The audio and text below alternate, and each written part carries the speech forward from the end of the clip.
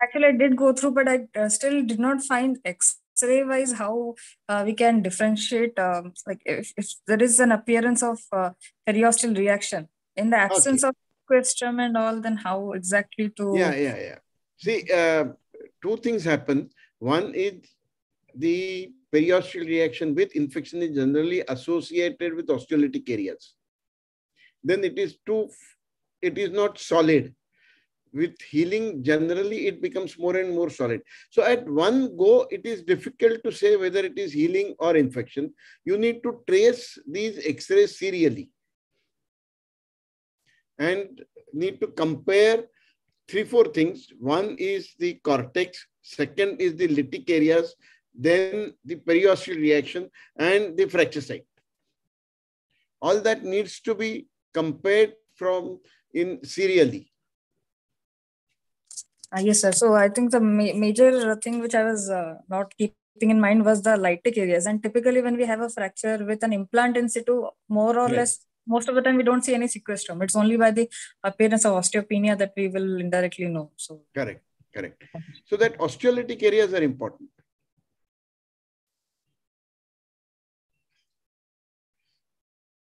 Dr. Menon, will you share the PPT? Yeah, I'll do that.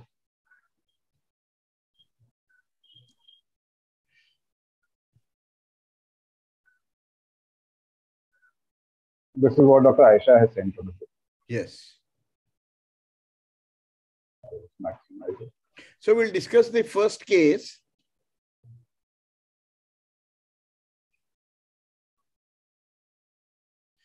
If you could just explain,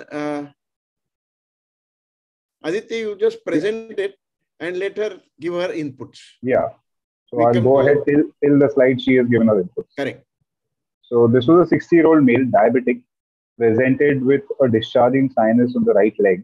The X-rays showed segmental fractures fixed with two separate bones. And there was some periosteal reaction at both ends, proximally and distally.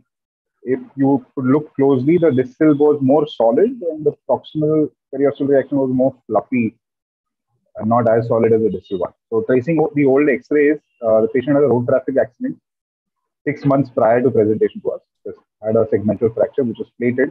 Approximately some kind of bone substitute was used and was probably fixed in a recurvatum at the proximal fracture site. So this was at presentation 6 months after the fixation with a discharging sinus. Multiple oral and IV antibiotics were given, but the sinus persisted. The problems at presentation was that the patient was diabetic. There was a discharging sinus, non-union at the proximal 1/3, probably uniting distally, and there was a minimal recovery. With the multiple scars and the sinus, the skin was adherent, and it was not an ideal skin condition for bone healing. And this is a slide where Dr. Aisha has given it. Yeah, if you could explain the second point. Second point. yes, sir. So, sir, since I do not know how far the patient has arrived from, or has he planned for admission, or just is he ready to go and all. So we should admit the patient anyhow. And if the patient has been on antibiotics, then ideally we should stop for 2 weeks as per what has been discussed in earlier classes, and send the patient back home. If that is not the case, because it has mentioned that patient has been on multiple antibiotics, assuming that antibiotics are not going on currently, so we can simply admit the patient and take a, I would plan to take a swab in the ward after sterilizing the surrounding skin with some alcoholic solution, and then plan for operative intervention. Inside the and keeping in mind that I'll be taking further deep tissue swabs inside the OT also. And inside the OT. May I just interrupt you? Yes, sir. Yeah, any reason why you would like to take swab in the wards before surgery? Sir, actually, I feel, sir, there won't be any harm in taking the ward and in taking the swab in the ward itself, because even if we do get contaminants, we can get some sample and like we can get some culture and start antibiotics likewise. So I think it's just not too much on the management point as just a habitual basis. Okay. Generally, it's been accepted world over that you should not take swab from the sinus. Reason is the skin contaminants are there, and you would really miss the actual offending microbes. So, especially if you are operating, then it is best that the swab is taken in the theater. That was one point I thought I would like to discuss. Sir, if you're sanitizing the surrounding skin, sir, would not that reduce contaminants in the skin? See, there is a sinus, correct? Which is lined by epithelium, correct? Yes, sir. So those microbes certainly infect even the deep part, and they would contaminate. Plus, swab per se are not a good medium for getting swabs for culture. It is best to collect tissue as well as pus from deep inside. So generally, as I said, world over, people have stopped using swabs. Dr. Menon quoted a paper where the discrepancy between swabs and deep culture is significant. Just about 22% concordance. Just 22%. It's a recent paper, I think 2017 paper, if I'm not mistaken. Aditya?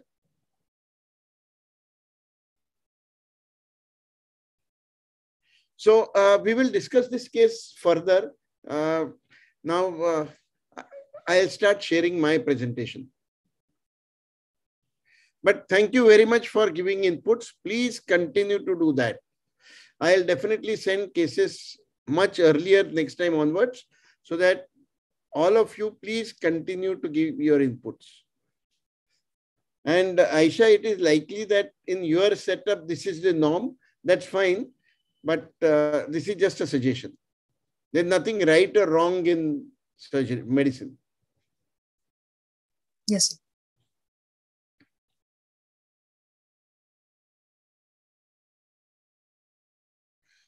Aditya, can you stop sharing? I have stopped sharing. So friends, welcome to the 5th module. And we would be discussing the post-surgical infection or post-osteosynthesis infection, part 2.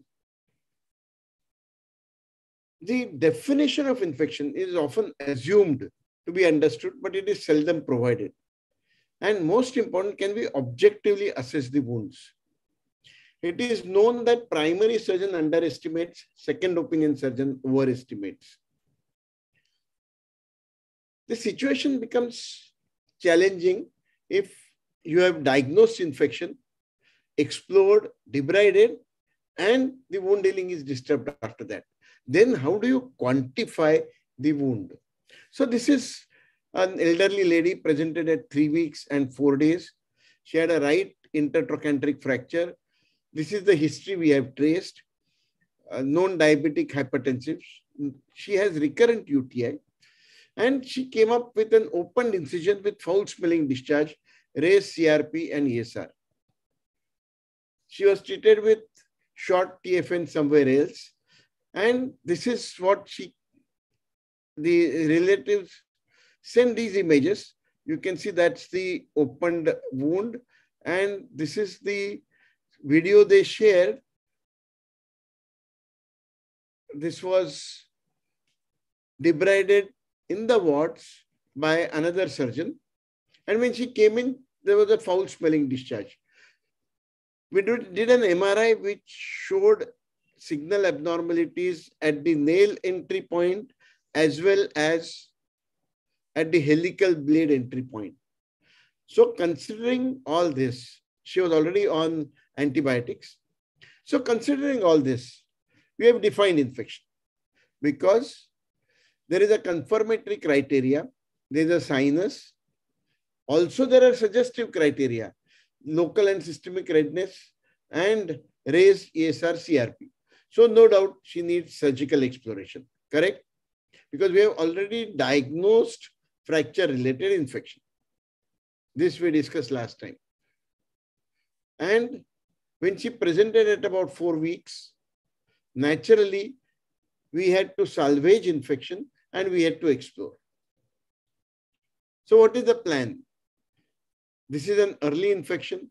The fixation is stable because she was able to walk comfortably. The X-ray also was suggestive that the fixation is absolutely stable. We should be able to close. The pathogen is unknown. Now, how do we open? We need to excise the entire incision from nail entry to distal locking screw. One long incision. And the idea is to excise all previous incisions. So this is where you are. That's the nail entry side. That's the helical blade side. And we could get this material. Histopathology was suggestive of infection, but culture again was negative. So she was continued on piperacin tazobactam. Unfortunately, this is how she presented on 12th day. You can see the skin is necrotic. There's wound dehiscence, minimal serous discharge, but no pain, redness, and warmth. She was afebrile. ESR CRP had distinctly reduced. So question is whether it is a superficial wound or a deep wound, whether we should re-explore again. Now I am a primary surgeon. I underestimate. We felt that there was no redness. You can see there was no redness at all. It was only superficial skin. We excised this.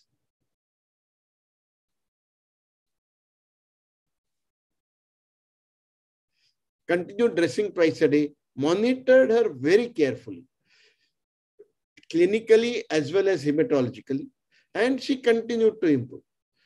You can see at 6 weeks, the skin has started healing. At 8 weeks, she has started healing. X-ray is very satisfactory. This is 10 weeks post-debridement. Wound has almost come up. And this is at 4 months post-operative. Post-debridement, she has completely healed. The problem is,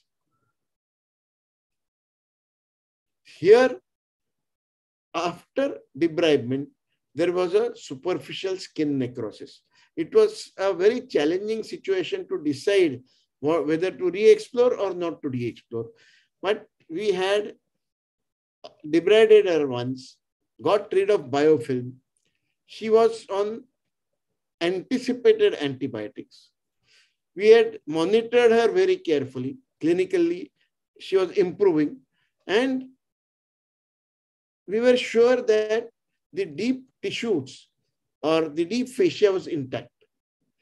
So it was a difficult decision, but we could salvage this fixation as well as we did not have to re-explore after first debridement. So it's challenging to classify infection, quantify infection, and compare infected wounds. Is there any system by which we can do all this? So this is a very nice paper. I'll share this with you. Can you measure infection? This is a paper from Orthopaedic Institute in United States, and they analyzed more than 7,000 surgical wounds prospectively. May 2000 to 2008, there was a wound surveillance program, and any operative wound, any wound where incision was made by the surgeon were included. Traumatic wounds were not included. In the sense, suppose a patient had an open fracture and then he was operated with another incision. The other incision was assessed, not the open fracture.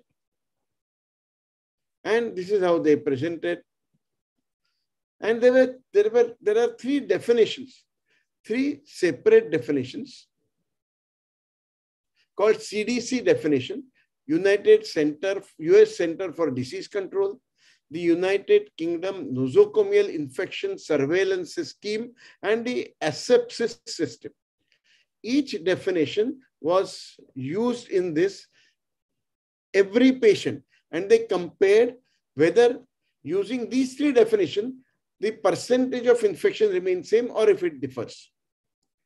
So CDC, what is CDC definition? It is superficial infection and deep infection.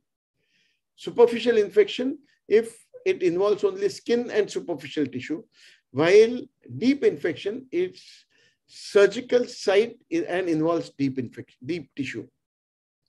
And these are the various criteria of CDC. I am going to share this with you. While NINSS infection is almost similar to CDC, but in CDC there is a very funny criteria, and that is diagnosis by a surgeon or physician, diagnosis by a surgeon or physician. So that has been taken out in this definition. The real scoring system, a quantitative scoring system, is asepsis. This way we could compare our patient pre-operatively and post-operatively, or pre-debridement and post-debridement.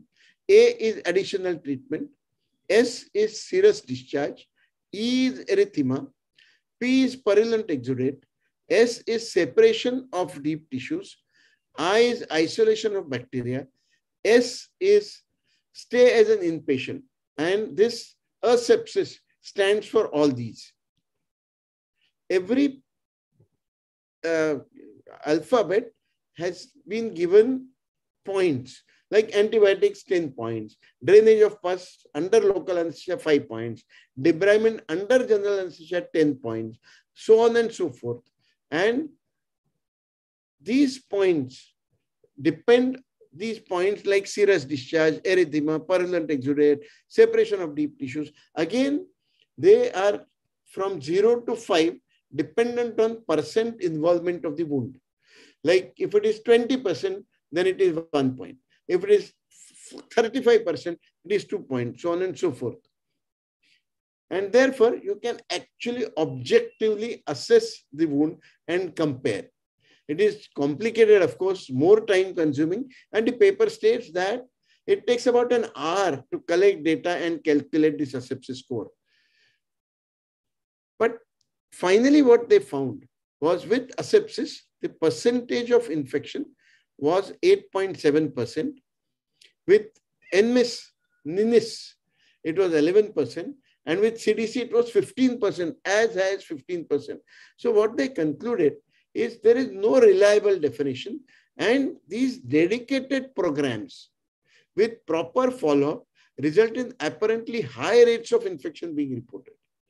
So finally, it is the surgeon who decides whether it is infected or not. It is very, very difficult to objectively assess the infection rate. And therefore, they said a need for a single, accurate, and reproducible definition is needed. Now, in our patient, initially it was 22%, and after debridement, it came down to 12%. And therefore, as I said, this is all in hindsight, but after debridement, we felt that this is just disturbance of healing, and possibly we will be able to salvage this fixation. After this paper, orthopedic surgeon decided that we need to define infection, and therefore this definition was modified as I have already discussed. So finally, surgery should be performed before confirmatory criteria appear. You need not diagnose infection to operate. You should operate on suspicion. Earlier you operate, earlier you debride, better are the chances of salvaging infection. So debridement and culture-specific antibiotics are foundation for salvage of infection till fracture union. Confusing discussion, but if you read this paper, you will understand that it is very, very difficult to decide or define infection, but explore before you stamp a case as infection. Any questions? I think we'll go ahead with the first case and then we will discuss together. Okay. I'll go ahead with the first case.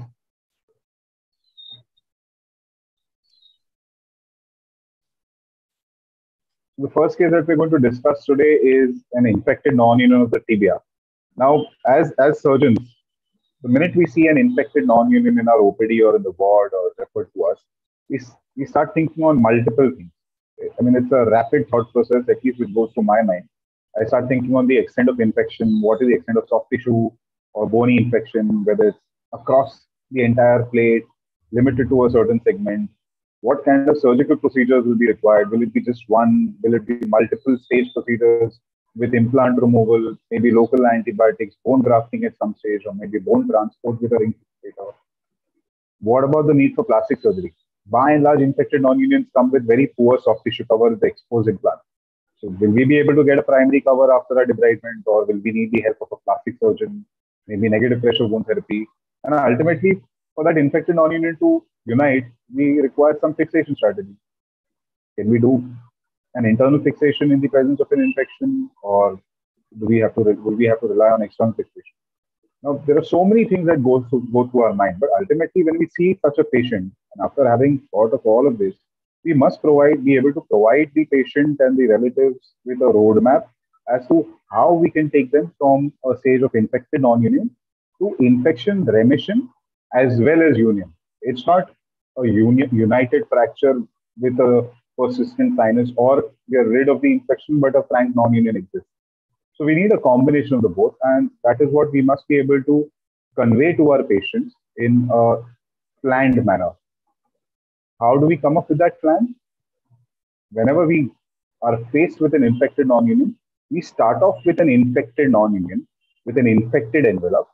Our first goal is to create an uninfected envelope. That is after getting rid of the infected bone, which we've been discussing for so many weeks, getting rid of the infected soft tissue, all the adherent scars and sinuses. And having done our debridements, we create an uninfected envelope.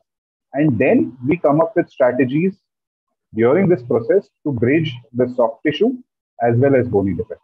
Now, for that, we've been saying this time and again, we need a multi-pronged approach of debridement, implant removal, soft tissue cover, appropriate antibiotics after the deep tissue cultures, stabilization. It obviously requires a team. And through this case, we'll highlight all of these factors again and again. This is a 60-year-old male, the same case which we discussed at the beginning of this session, with a discharging sinus on the right leg.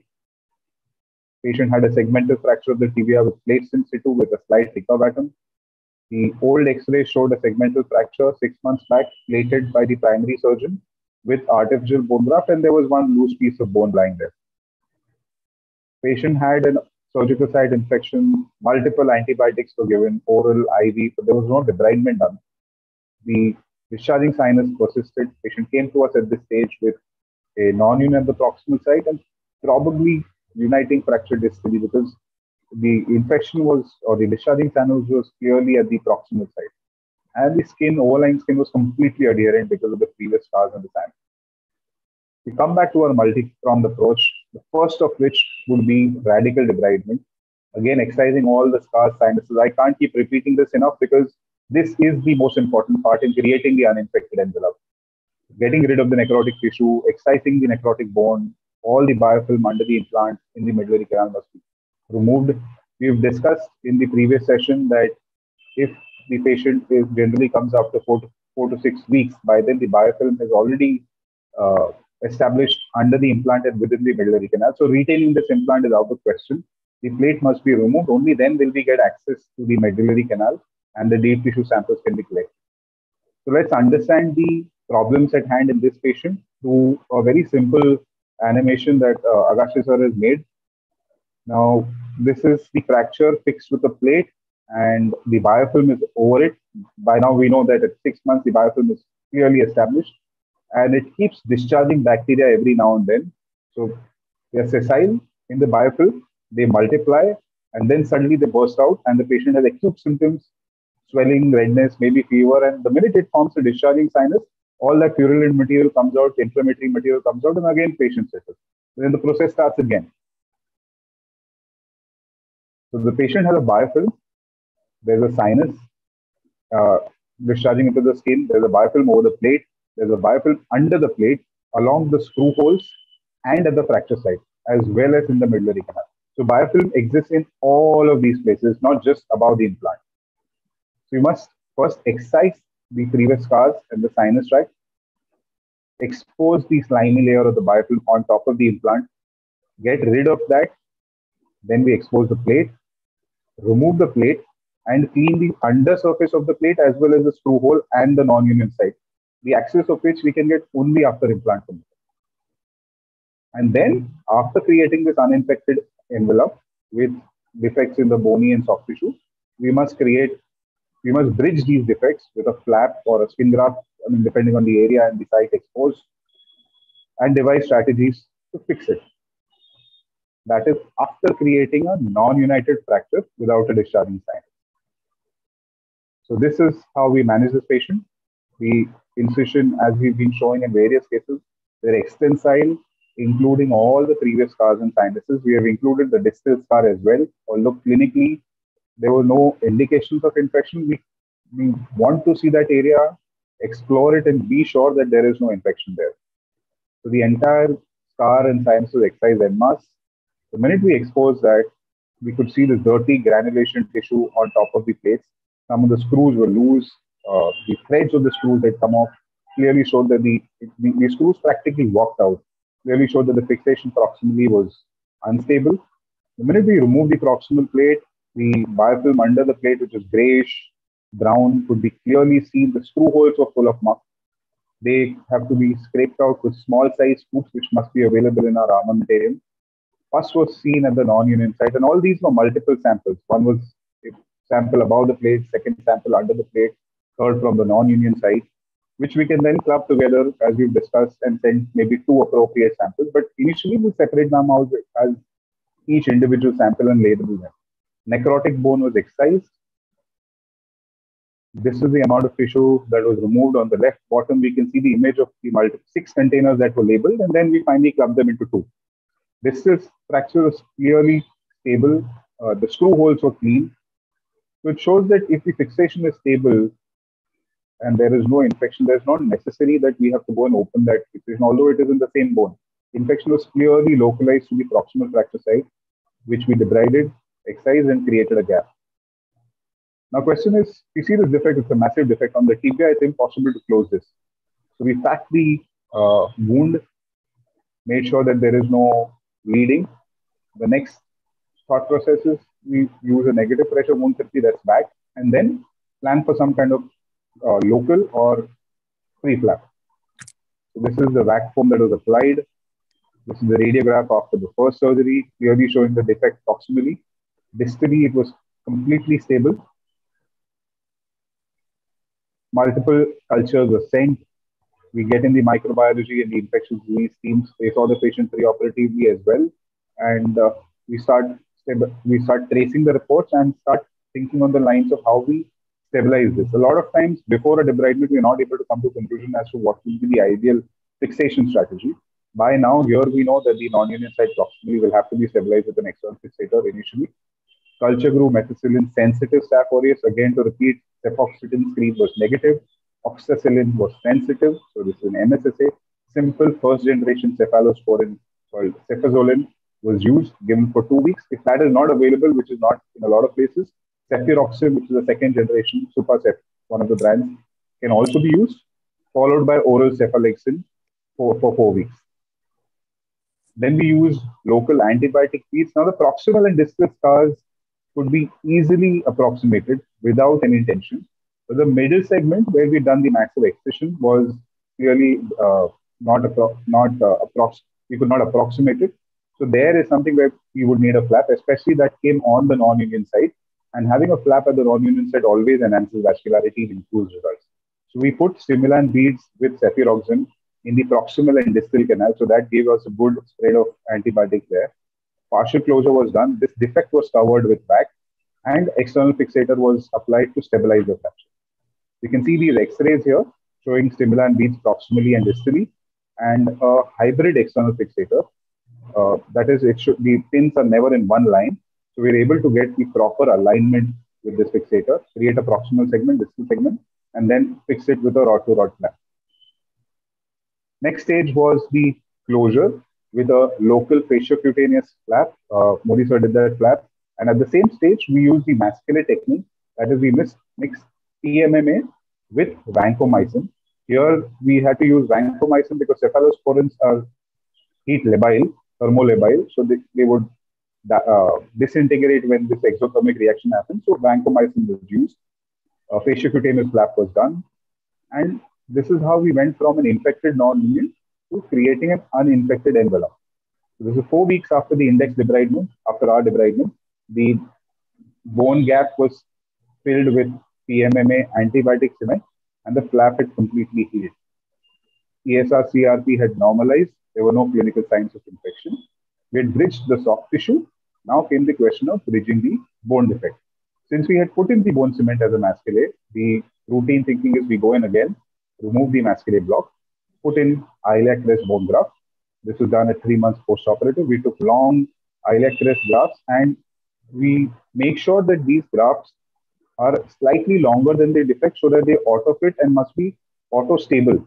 Any loose piece of bone graft will never consolidate. It has to be snugly fit such that they don't move at all, and give a thorough wash after the bone grafting.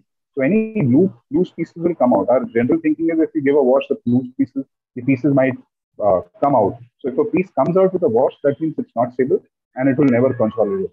In fact, it will create a sequestration somewhere down the line. So this was the X-ray at 6 months, clearly showing good bridging posteriorly. Went on to hypertrophy and consolidate at 8 months. This is when the fixator was removed. This is the 1-year follow-up. And 3 years. You can clearly see how on the lateral view, how the defect kept on filling from posterior to anterior. And the flap was healthy, no signs of recurrence. Patient has a complete range of movement and is walking without any support. So radical debridement with the surgical knife cannot be substituted with antibiotics. Here, this patient was given multiple antibiotics before presentation. The debridement followed by targeted antibiotics, reconstruction, stabilization can give extremely good outcomes. We can have various, as orthopedic surgeons, we're trained to think about stabilization, fracture fixation. Then we start thinking about antibiotics and what soft tissue cover. The most important is the first step of radical debridement and implant removal, and everything else follows after that. So let's not forget our surgical knife. That is the most crucial step in any debridement, in any infected case. Thank you. If we can take a couple of questions, if there are any, and Agashi sir will be taking the next stop.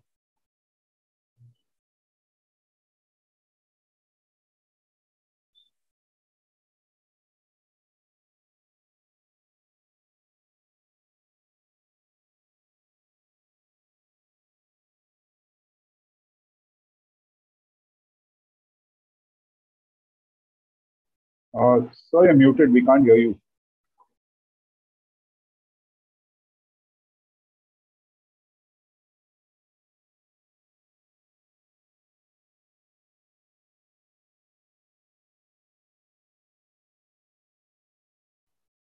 Yeah.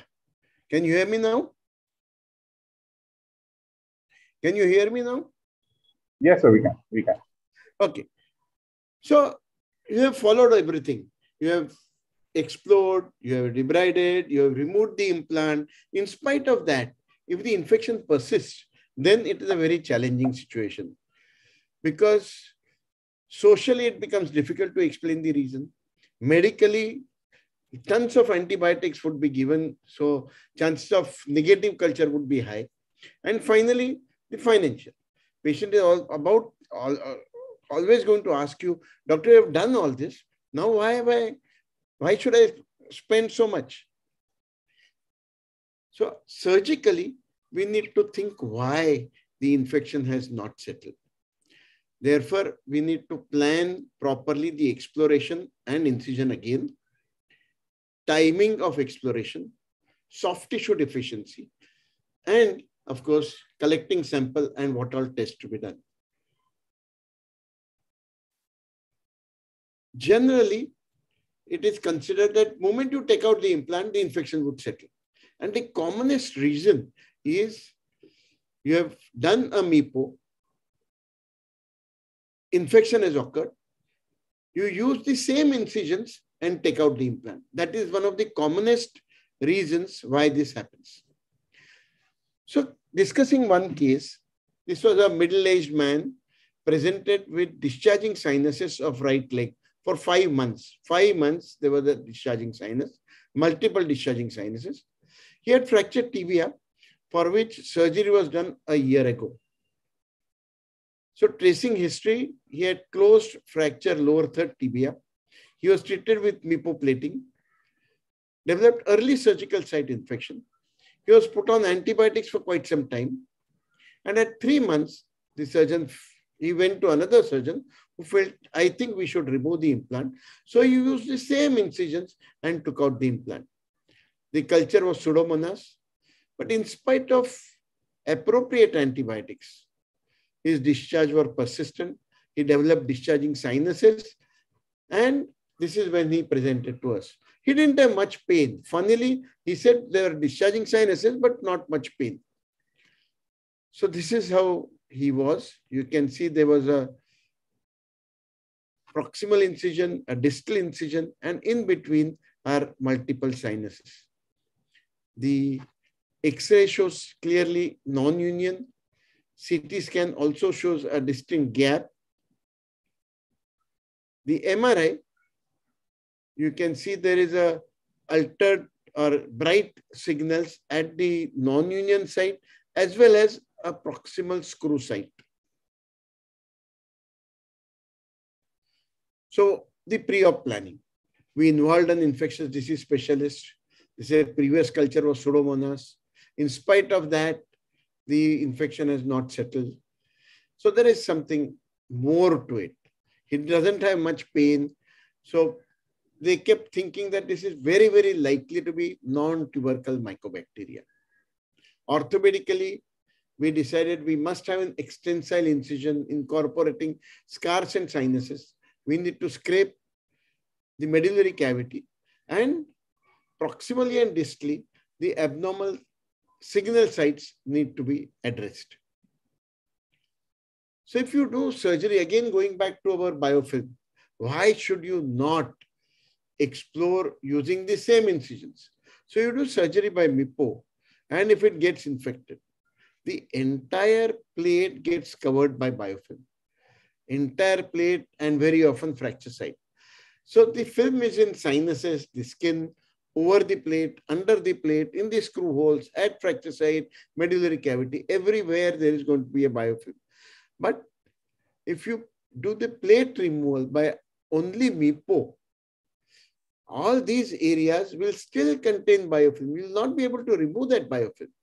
And therefore, significant biofilm will remain inside and the infection would not come under control. So osteosynthesis may be by MIPO.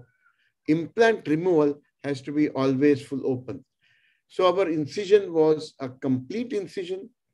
The entire skin, deep fascia or periosteum, everything was taken out. Biofilm over the tibia was excised. You can see both the canals on both the sides. We have put in artery just to show that we have scooped that area. And we debrided it, but there was no frank exuberant infection. Of course, there was dirty granulation tissue, but not a frank purulent discharge. But moment we came to the proximal screw site, there was a granulation tissue. Here I must mention that one of our junior most person, after we have done a good job, he said, sir, you have not explored the proximal suicide. That is why we always mention his name, Dr. Sandeep Belar, who was instrumental in getting appropriate culture. So we excised that. And here you can see there's a big defect. We put in VAC. Now the question was, how do we get a good soft tissue cover, and what kind of fixation do we do. Now, the infection did not appear florid. Therefore, we thought that we might be able to use internal fixation, either a plate or a nail. And therefore, the plastic surgeon felt that we must do a microvascular flap so that this, when we are closing, we realized that the distal incision was a little difficult to be closed. So he said, we will do a micro flap, that is a lateral thigh micro flap. So he did a micro flap. Now, before that, there was lack of exuberant infection. There was previous surgery, no response to targeted antibiotics, and therefore the thinking of ID team and our thinking also, this is very likely to be a typical mycobacteria. Now, AFB was negative, gene expert was negative, but histopathology was highly suggestive of mycobacterial etiology. KGS granulomas suggestive of mycobacterial etiology. So it is most unlikely to be a tuberculous Mycobacterium tuberculosis, because this is post-surgery. This is most unlikely to be Mycobacterium tuberculosis. So therefore, these cultures take almost 6 weeks, whether it is tuberculosis or NTM. And therefore, we decided to put in stimulant beads with antibiotics and get a good cover. So we put vanco and colistin because his previous culture was Pseudomonas. So we decided to put that. Postoperatively, empirically, he was put on NTM treatment, that is amikacin, linezolid, and clarithromycin. Our classical treatment for MTB generally does not work with NTM. Unfortunately, we had a big setback. You can see the micro flap got necrosed in 5 to 6 days' time. So we are in big trouble. We have done a debridement. We have created a huge defect because we wanted very clean tissues. We have done a micro flap, which was, yes, spent a lot of time, patients spent a lot of money, and now we are back to square number one. So again, we debrided, excised that necrotic bone piece, used this cleanse choice vac. It's very useful. It grows, this granulation tissue improves within a matter of few days. And then the plastic surgeon did a local fasciocutaneous flap over fracture site. We did a skin graft proximally and distally, and at the end, we had a good soft tissue cover. So at least one step taken, rather 2 steps taken. We have debrided well. We have got a histopathology evidence of mycobacterial tissues, and we have a cover. This is him at about 3 weeks. And at 6 weeks, we had another bad news. NTM, but a slow growing NTM. This was not a rapid growing NTM. The importance of this is you cannot do sensitivity for slow growing NTM. So we have some good things and bad things. We have an uninfected envelope. We have identified the bacteria. We thought we can give appropriate antibiotics and then nature will help us. But the ID people said that these bugs are extremely troublesome. We cannot judge antibiotic sensitivity. You cannot think of any implant inside. Avoid any implant inside. All this was ruled out. Implants were ruled out. They said, try and avoid that. So what was the choice for us? Choice was, these are the non-tubercle bacteria. They were treated with rifampicin, ethambutol, and clarithromycin. Avoid any hardware. So we were not keen on any intervention. We have a good uninfected envelope. So we thought we will see if we can get whether nature helps us,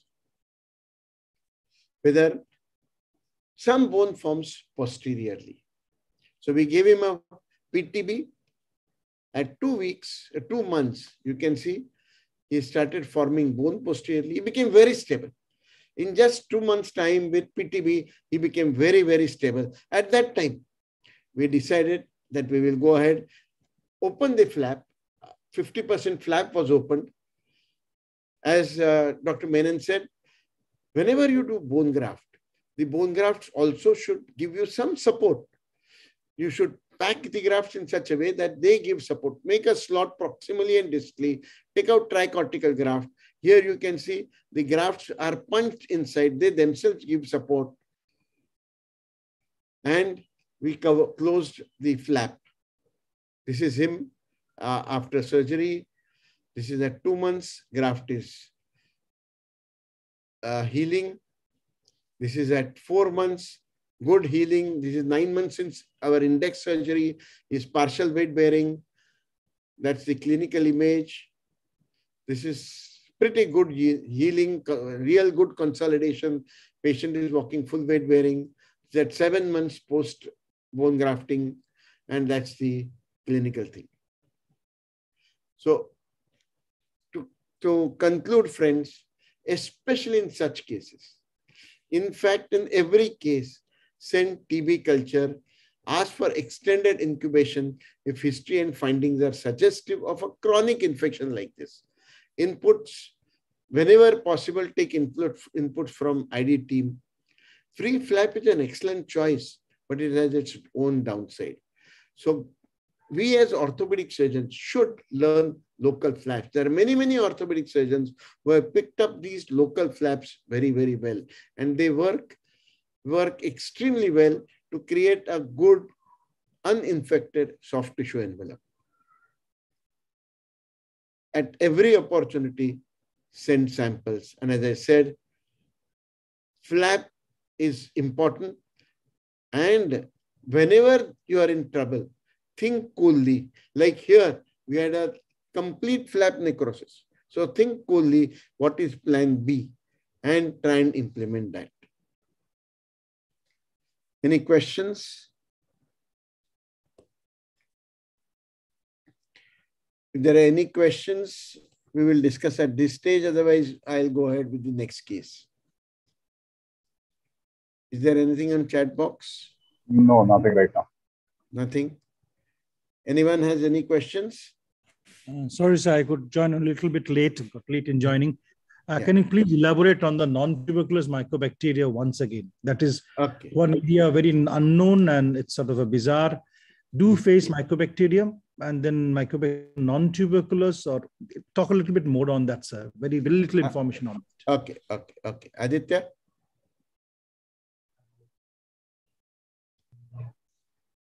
So non-tuberculous mycobacteria get classified under the mycobacterium class, but they behave very differently compared to tuberculosis, standard mycobacterium tuberculosis. One, they are associated with generally, their source comes from water. So poorly autoclaved arthroscopes, injections using local anesthetic bottles which have been opened and cleaned with sterilium or saline bottles. Those are the routine sources of infection. So anything with an implant with a chronic low-grade infection, non-tuberculous mycobacteria must be kept in mind. That's the clinical aspect of it, especially after arthroscopies or whenever we use suture materials which are non-absorbable, or any arthrograms, basically interventional procedures. They're more also seen with cardiac stents. So it's basically things which stay inside the body and they cause a low-grade infection because of lack of sterility. As far as the microbiology is concerned, they come into two main types: rapidly growing, slow growing. There are also photochromogens and photochromogens, which come under the slow growing. But by and large, in orthopedics, what we see is the rapidly growing NTM. Now, as far as antibiotics are concerned, before antibiotics, for them to be cultured, the rapidly growing take about roughly 15 days to culture. The slow growing take up to 6 weeks, like in this case. So what we must communicate to the microbiologist or the lab where you sent your samples is that you're suspecting NTM. Like I said, those clinical scenarios where we suspect NTM, inform them to keep the culture medium for an extended period. Generally, the culture medium, if there is no growth, is discarded by the fourth or fifth day. Nothing is kept beyond that. But in these cases, if we inform them, they do keep it for an extended period. There are certain special tests with which they can identify these non-tuberculous mycobacteria. Now, coming to the treatment part, standard AKT does not work on NTM, whether rapidly growing, especially on rapidly growing. So they do not work. In the slow growing NTM, like in this case, rifampicin, isoniazid can work. But in the rapidly growing, the treatment is completely different. It's amikacin, trimethoprim sulfamethoxazole, clofazimine, there was doxycycline, and linezolid. So these are the 4 or 5 main antibiotics. Again, for rapidly growing NTM, because they are rapidly growing, the antibiotic sensitivity can be assessed, and based on that, we can decide which antibiotics to be given. The antibiotic duration is at least 6 months. So again, involvement of the physician is very important, because initially amikacin is given and then linezolid and clarithromycin will be continued for a long time. Amikacin itself is nephrotoxic. Linezolid can cause significant pancytopenia.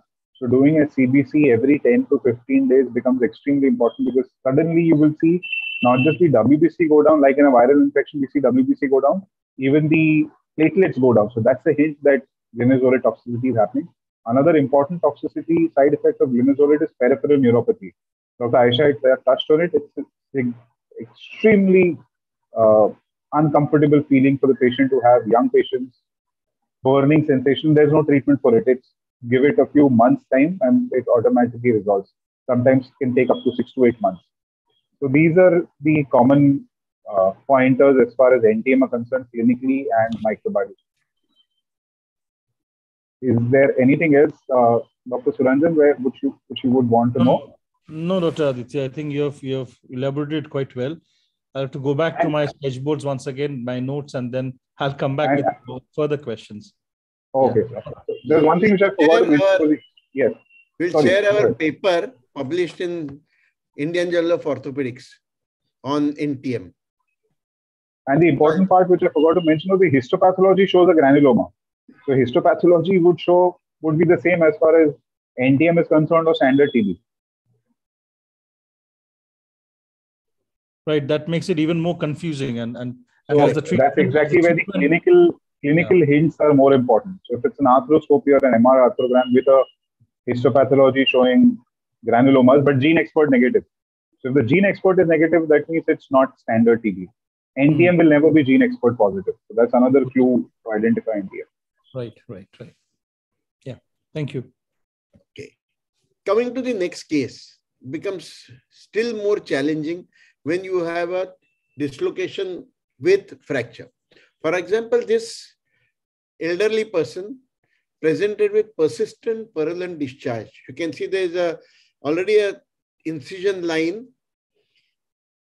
You can see that ulna is definitely osteomyelitic, head radius is dislocated, and there is a purulent discharge. Before he presented, 4 months prior to that, he had an open montegia. There was a small puncture wound as per the patient and the surgeon. He was operated on day 2. The head radius is reduced at that time. 3.5 weeks down the line, he developed purulent discharge, antibiotics started. The discharge stopped for a few days. Antibiotics were continued. But then now you can see there is an osteolytic area. And that is highly suggestive of infection. So the surgeon removed the plate. This is immediately post-op. He has put in those stimulant beads, but the discharge persisted. So he presented to us with head radius. Dr. Aisha has suggested that we wait for some time because such discharge is known with stimulant. Am I right, Aisha? Yes, sir. Yeah. So you need to differentiate between a classic stimulant discharge and purulent discharge. With stimulant, the discharge is generally absolutely serous. Here it was definitely purulent. Number two, we needed to address the dislocated head radius. And as I said, since the discharge was purulent, we had to go in. If it is serous, you can wait. So what are the special issues in this? We have a Monteggia fracture dislocation. Head radius has to be repositioned and maintained. We have to maintain the ulnar length. Therefore, the final fixation has to be generally plating. We need to address the bone defect. He is elderly, he is diabetic, and in spite of removal of implant, the infection has persisted. So all these are very challenging. Again, we go back to this, anticipate location of biofilm, think how you can remove it. So the idea is, if it is infected, the incision site is also infected. So excise the entire incision. Here you can see that's the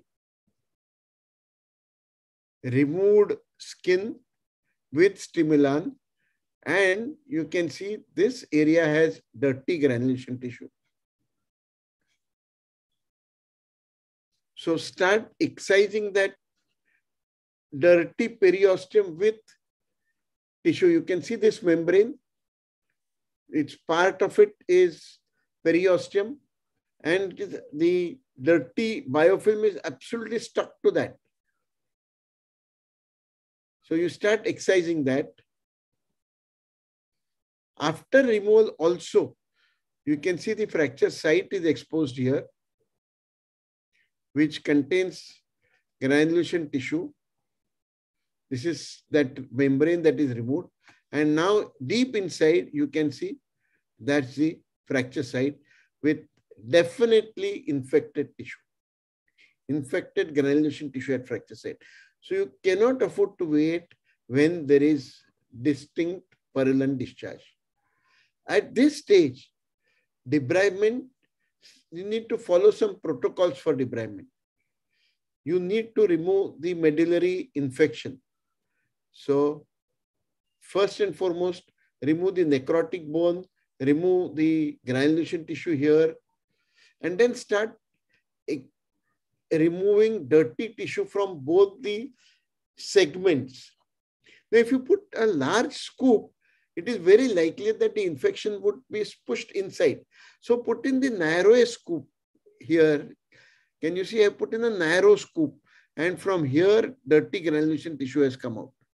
So take out, put narrow scoop inside, small scoop inside, and try and clean as much as possible. Here you can see I have removed the tissue. Then similar thing is done on the other side, proximal fragment. And now you can see a reasonably clean area, but a large bone defect. A large window there has been made because that bone was absolutely flimsy and necrotic. There is no harm in taking out whatever you want, but get rid of infection. Have source control. And then try and develop tissues.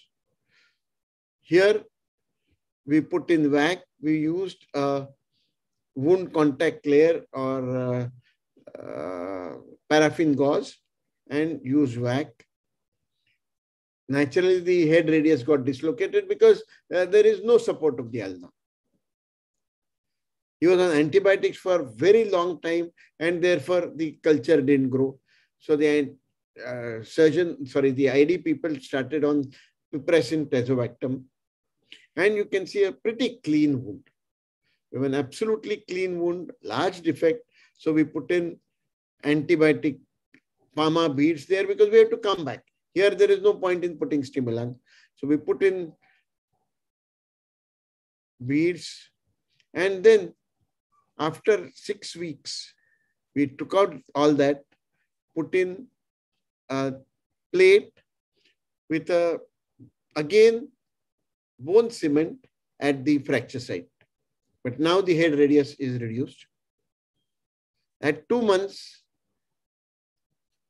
unfortunately, you can see the plate is exposed. There was no evidence of infection. Patient was very comfortable. Now it was a very difficult decision to make. Do I take out the plate or we keep the plate? If you are the surgeon, then it becomes still more difficult. Now I kept on pressing and pressing. There was no infection at all. So by 5 months, he has exposed implant, but pretty good movements, no evidence of infection, started doing all activities. At 7 months, fracture has healed, very good movements. 18 months, excellent range of movements, and fracture is completely healed. It's almost 30 months now. Because of COVID, he has not been coming. He's doing everything. He has just covers it with a sterile gauze and he does everything. Now, yes, it was a very controversial decision, but fractures are known to heal. Implants are known to remain uninfected in spite of being exposed.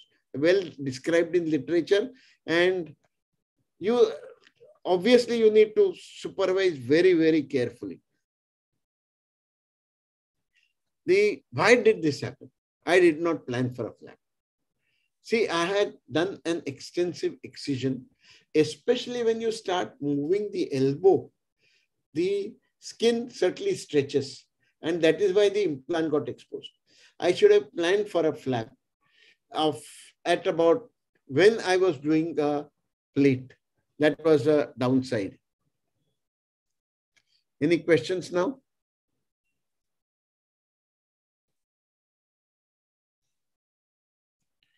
Any questions? Sir, yeah. Yeah, Prakash. Sir, at the first instance, when we go for debridement for purulent discharge, regarding the mode of fixation, sir, can we not put in a tense nail to ulna after debridement, and or a masculine technique after debridement, and just go for fixation of the radial head with K-wires? Couple of things. One is tens with that large defect are not going to be stable. Number two is you fix the radial head with K-wires. That means you are planning to put from humerus to radius. Am I right? Yes, sir. Correct? Humerus to radius. Now there have been several papers related to that, and with my personal experience also, that K-wire is known to break. With slightest movement, there would be fatigue failure of that K-wire, and if that happens, you are in big trouble. So, especially in this case, maintaining ulnar length was important. As I said, I made a mistake of not doing a flap, but otherwise, you must have a very stable fixation. And I did use masculine. With plate, I put in a cement block again. And you change it over to bone grafting at 6 weeks. So yes, masculate was done. But TENS, I felt, will not give adequate support and maintain the length of ulna. Here, maintaining length of ulna was vitally important. With TENS, there would be a collapse. If that collapses, then the head radius would slip.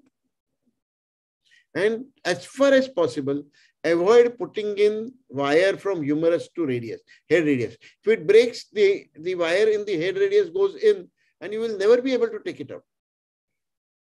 And especially in an infected scenario, if that gets infected, you are in big trouble.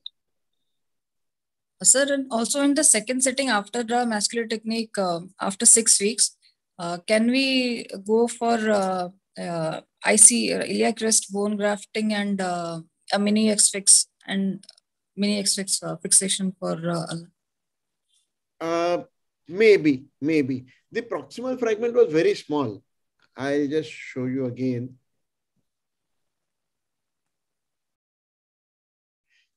Can you see the proximal fragment? With a large defect here. With that kind of defect, fixator one day or the other is going to fail. But yes, I mean, that was another option. Agreed. I mean, I don't say no, but keeping external fixator for such a long time would be difficult, because this graft would take a very long time to consolidate in presence of that defect. So I agree, could have been done, but at that time I felt a plate would possibly maintain the length and head radius. Thank you, sir. See this, can you see the proximal fragment? That's really small, and with that large defect, the instability was a distinct possibility. So can I make a comment, sir? Yeah, go ahead. Did you consider bone transport on an LRS? Again, keeping external fixator near the elbow. Yeah, it is difficult. Not very easy. I've tried on pediatric patients. I've done one on pediatric patient, and with excellent result. It was not infection. It was basically a club hand, but it gave very good result. Very good result. I agree. Yeah. In an infected scenario, diabetic with a small proximal fragment, anything is going to be challenging. Agree. Yeah, I agree. Finally, life doing one thing instead of other. I'm not justifying what I did. In fact, I'm telling you that I should have used a flap. But as regards internal fixation is concerned, somehow I felt that the wound appeared very clean. And I felt that maintaining length of ulna is absolutely vital. Oh, yes. And keeping external fixator in a diabetic with a small proximal fragment with a large bone defect would have been very troublesome. Yeah, true. So I just run through this case. I mean, there is no point in discussing this.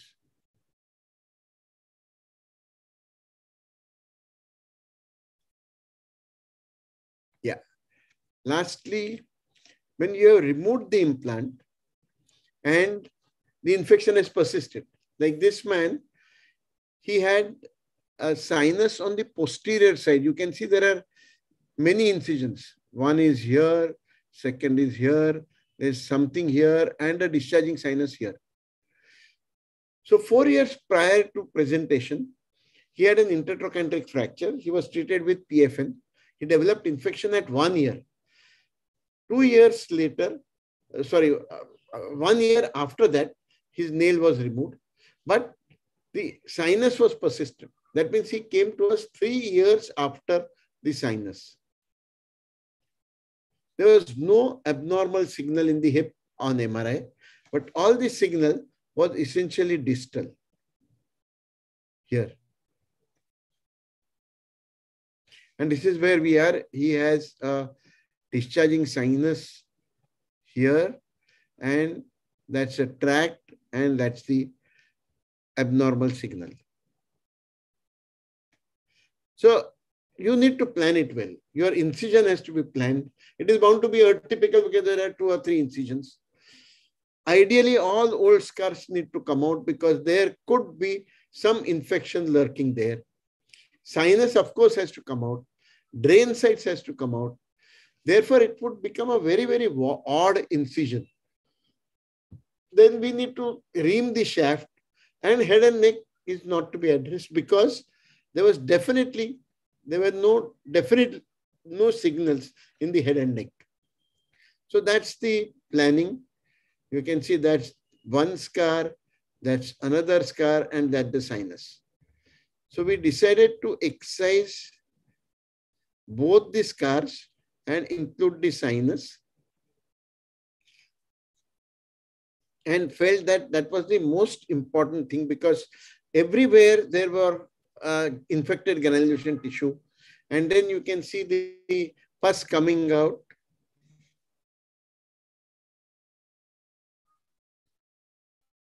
So appropriate reaming was done. Window was made, reaming was done. And this is him at 8 months. So the most important thing in this was planning the incision. Most important. And here you can see the scar, which has become something like T. And that's the X-ray at 8 months. So planning incision is absolutely vital. Lastly, this is a 70-year-old woman. She had a persistent discharging sinus after removal of proximal humerus plate. So funny thing about this was she had a proximal humerus fracture.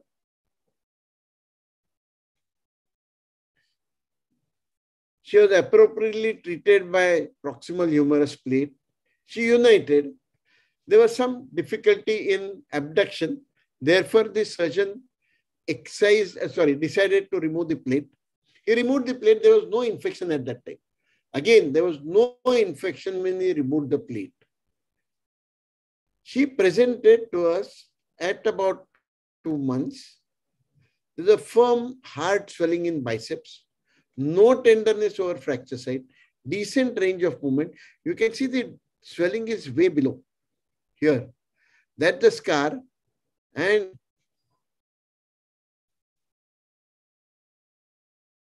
that's the MRI, which shows hypoechoic, not hypoechoic, the altered marrow there. Can anyone guess?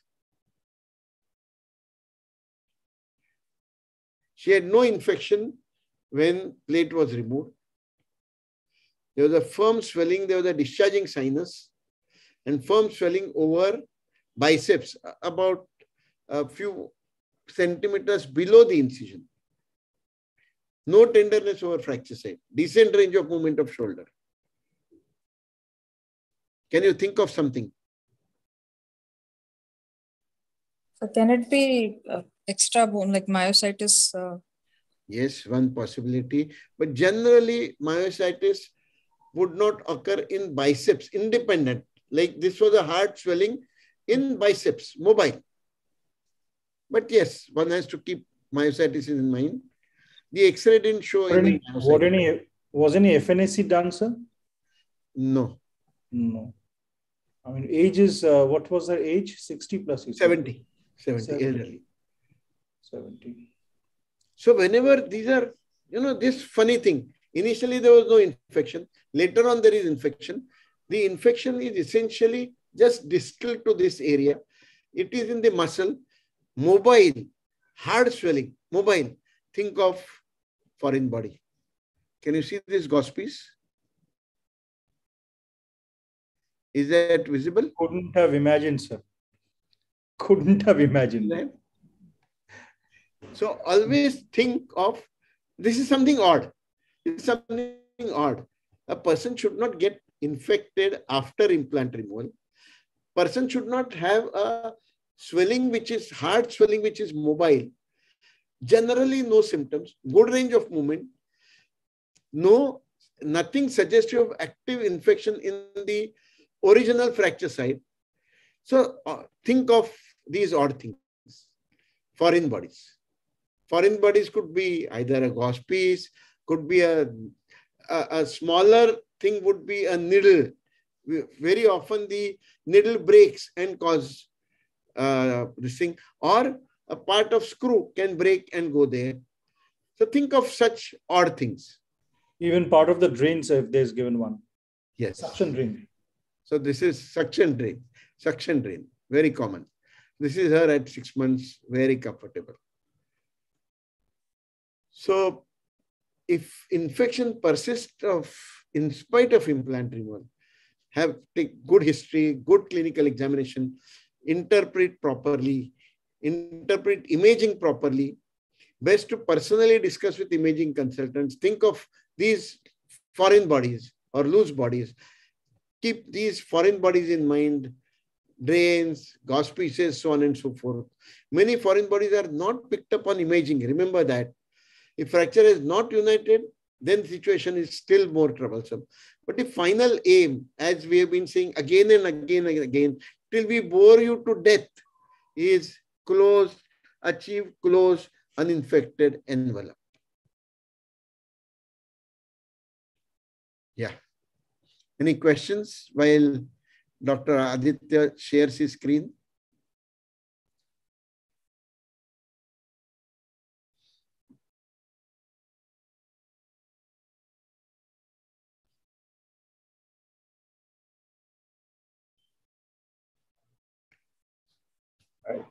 I think we can go ahead. I'll go ahead. Okay. So this is one more case which presented 2 years after a PFN nailing for right IT fracture. Fracture it completely united. You can clearly see on the X-ray. There were two circular wires, probably this was a subtrough with IT. So to hold the reduction, these circular wires were used and then the nail was cast. A nice big discharging sinus along the previous surgical scar, and patient was walking comfortably. So there were no issues as far as fracture healing was concerned. Patient was hypertensive but non-diabetic, overall very healthy. It was 2 years since the primary fixation, but the pain and swelling had started in the last 2 months. There was nothing before that. And a discharging sinus for the last 1 month, and had taken antibiotics for 3 weeks. But the infection persisted, and this is how he came to us. So we planned for an implant removal. The thinking was clear. We removed the implant. We reamed the medullary canal because this is a medullary infection. Dr. Aditya, Dr. Menon, yes, just wait. Ask them what they would do. Okay. So we'll open it up for a discussion here. Yes. The challenge will be the SS wires. The challenge will be the SS wires. The circular wires will be a great challenge to take out. Absolutely. Anything else? And proximally, even after it's though, what was the duration, sir, from the fracture? 2 years. 2 years. Okay, right. That's a safe window, actually. Otherwise, if it's a closer window, even 1 year or 1.5, there will be doubt about the union of the fracture. Even though radiologically it might look united, on table after removal of the implant, it might not be so. The picture may be different. So then you ought to have a plan B or C for that.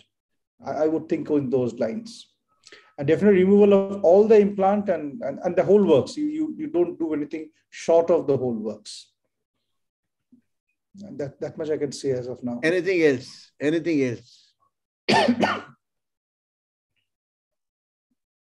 Sir, on removal of the implant, a new de novo fracture may also ensue at times. Correct, correct. You must instruct inform the patient that can happen. Anything else? That's what I was saying, yeah. Implant, like implant breakage issues and that may be a possibility. Dr. Aisha, you were saying something? Yes, sir. I said implant breakage and retention might be an issue. Right, that could be an issue. Implant removal, because the implant is broken and you cannot see it on the X-ray. Yeah, that has happened with me. Yeah. Correct. The broken screw, the interlocking screw distally might be broken, and possibly one is, I'm not very sure.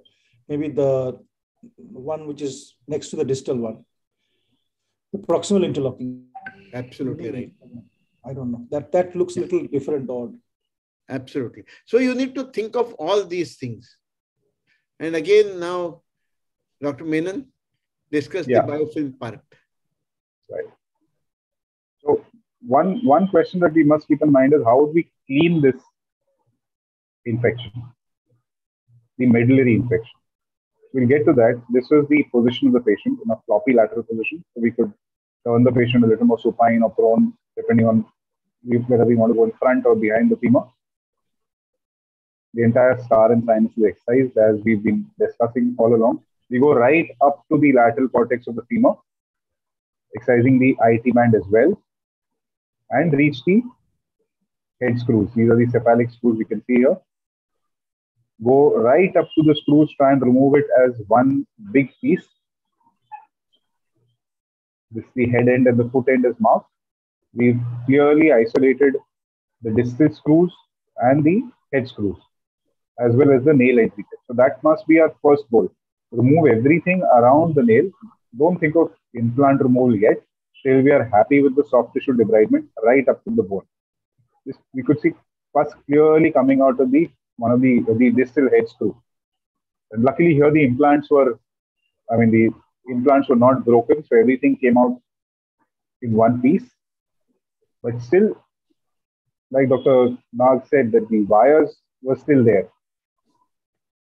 And they were completely, part of it was buried in the bone. So that becomes a challenge. Use a C-arm, find out areas, and then from there, nibble off the extra bone which has grown on top of the wires, get to the knots, and then cut them and remove them.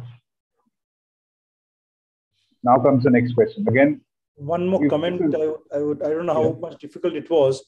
When you're removing the distal two screws, if they're loose, one screw has to be kept in place before you put in the jig to remove the nail. Otherwise, once that is gone, it is hell breaks loose. Sort of. Yes, absolutely right. That's another point to keep in mind while removing this. Perfect. Perfect. So if just in case we forget to do it, we can try and find the screw hole again and put a thick K-wire, but try and avoid any of those tricks unless we have to deal with it. So we are at this stage. We've removed the nail, we've removed the screws, we removed the wires. What next? Should we close it now or should we do something more?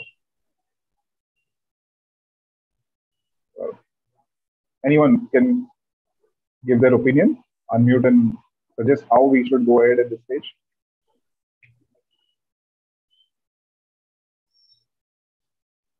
The debridement of the bone, curettage of the cavity, and irrigation. How, if you could describe, how would you want to? So this is where you're as a surgeon, you remove the plates. Which are the areas you would want to clean, and what instrumentation would you want to keep on your OT table? The idea is not a right or wrong. The idea is to stimulate the thought process as to how you will go ahead. So we use solid reamers to ream the medullary canal. Perfect. And proximally, we can use drill bits for the proximal for the blades. Correct. Drill bits, as in? Yes, sir. Drill bits like 4 mm, or because the appropriate size reamers may not be available for the blade entry points, like blade insertion points in the head and neck. So one thing is we must try and avoid reamers in the head. What we can do is, those tracks are made by the screw holes. We can use long scoops and actually scrape out the we can reach right up to the head, right to the tip of the screw where they reach in the subfrontal portion of the head, and we can confirm this under C-arm in lateral position. So using a scoop would be safer than using a reamer. That would be too risky. Yes. With the scoop, we'll be able to get all the tissue out. I can see you have made a distal window. That is the most appropriate thing to do. Obviously, the picture is sort of saying for itself.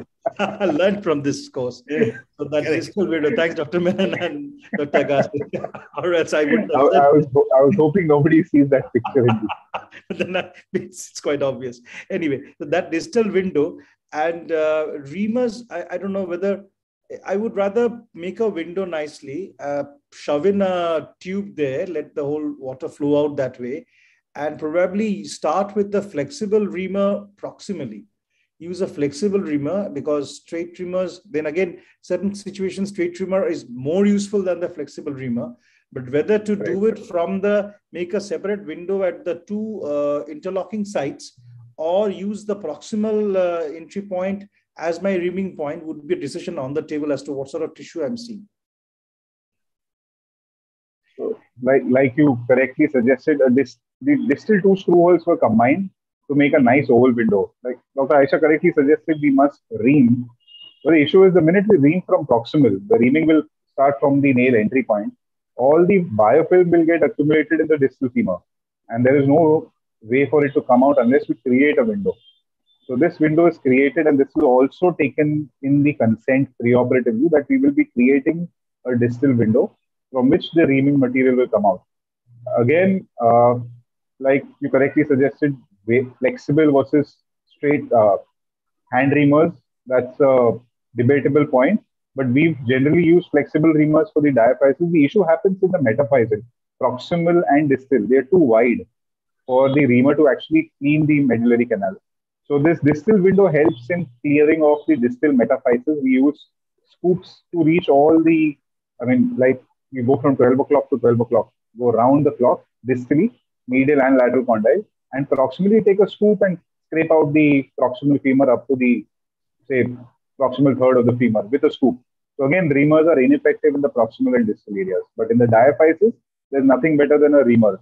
So the nail size gives us a clue. So we need to find out preoperatively, if possible, what is the nail size. If not, once we remove the implant, we know what the nail size is. The reamer should be at least one size larger. Now that's again a challenge with if the largest size of nail has been used, say maybe a size 12, 13 is generally the largest reamer that we have. So going above that becomes a challenge. So getting rid of that biofilm is always a challenge in medullary infection, but we must try and use the largest reamer size available depending on the patient's femur diameter and make a window distance. So that is the most crucial part as far as medullary reaming is concerned. Also keep revision THR set ready, because that has large, long scoops, very long scoops, which would reach almost distally. But we were very keen that, making a distal window, this point we wanted to make. You do it once, then you will never ever forget about it. So much dirty granulation tissue comes out from there, you will never forget that. In fact, even when you have used a long nail, don't depend on those screw holes. You must make a window so that all the membrane will come out. With screw holes, it is very, very difficult that all those membranous things will come out. Sir, by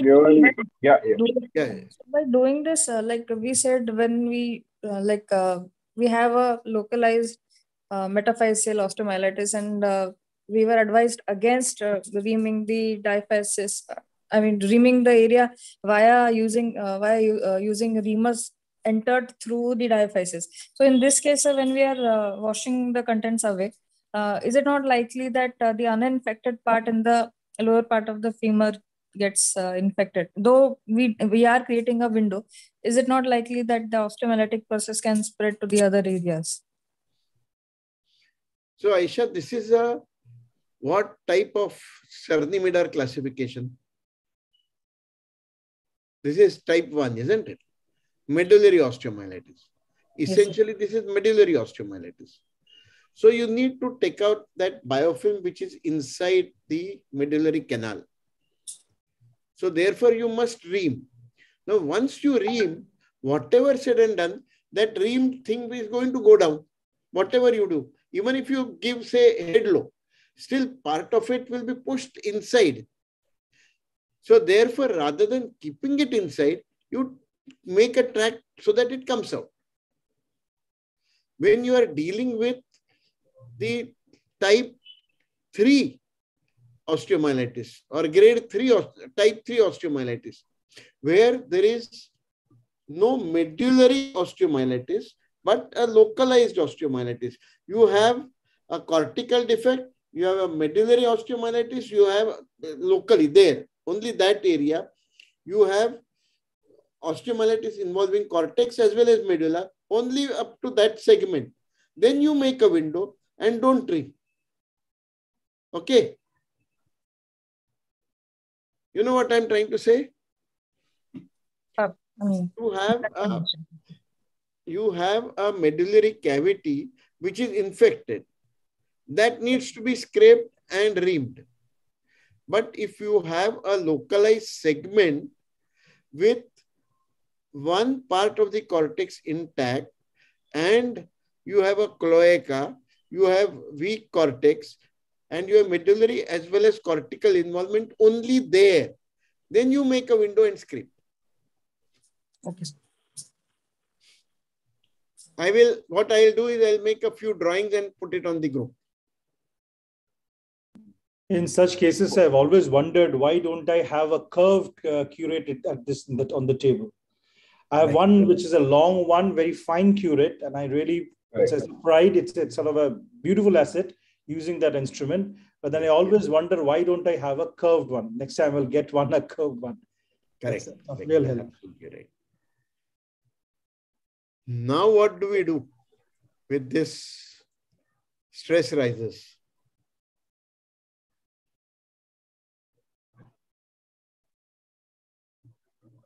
Age of the patient, sir? 70? Around 70. Yeah, around 70. Pack with stimulant. If you have a culture preoperatively with the appropriate antibiotics, if not, then with antibiotic of choice would be either vancomycin or teicoplanin. Vancomycin would be better. And keep him non-weight bearing for at least 6 weeks. Correct. No implant inside. Right. Same was done in this patient. Stimulant was put in. I think these cultures were staph and MRSA. So vancomycin was mixed with the stimulant and spread across the entire medullary canal. And immediately in the soft tissue pocket as well, where there was infection. Kept non-weight bearing initially, maybe just toe touch 10% with a walker. And this is the 1-year X-ray. You can see here, there's really no lateral wall.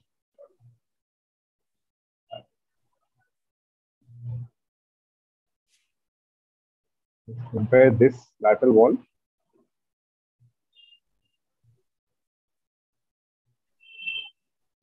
With this. Putting in that stimulant so deep is quite a challenge. How did you do it, Dr. Menon? So we'll show up. We've got a presentation on local antibiotics, which we'll share next time. We've shown how we can, using an exchange tube or even a guide wire and a reamer, we can push the stimulant across the entire medullary canal. These are simple things. It doesn't require anything fancy. With our OT instrumentation, we can use it. We'll elaborate in a talk we're going to have on local antibiotic delivery options. We'll get to that. So basically, we use a guide wire first, which is present in most of the OTs, would be useful. Yeah. Right. You can see here. Clearly, bone has started consolidation. So the minute we get rid of infection, even at this age, bone defects can start filling in and the bone can start consolidating.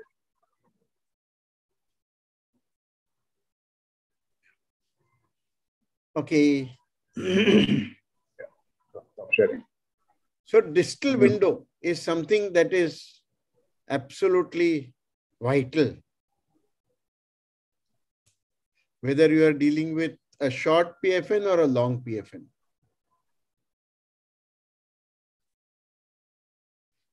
Can you see my screen? Yes, sir. Yes. So we go to a little more complex case. This is a 50-ish man presented with infection and exposed plate. Can you see this? That's the exposed plate. That's the incision. That's a flap here. And here you can see a fibula, right? A proximal tibia plate, a flap, and exposed plate.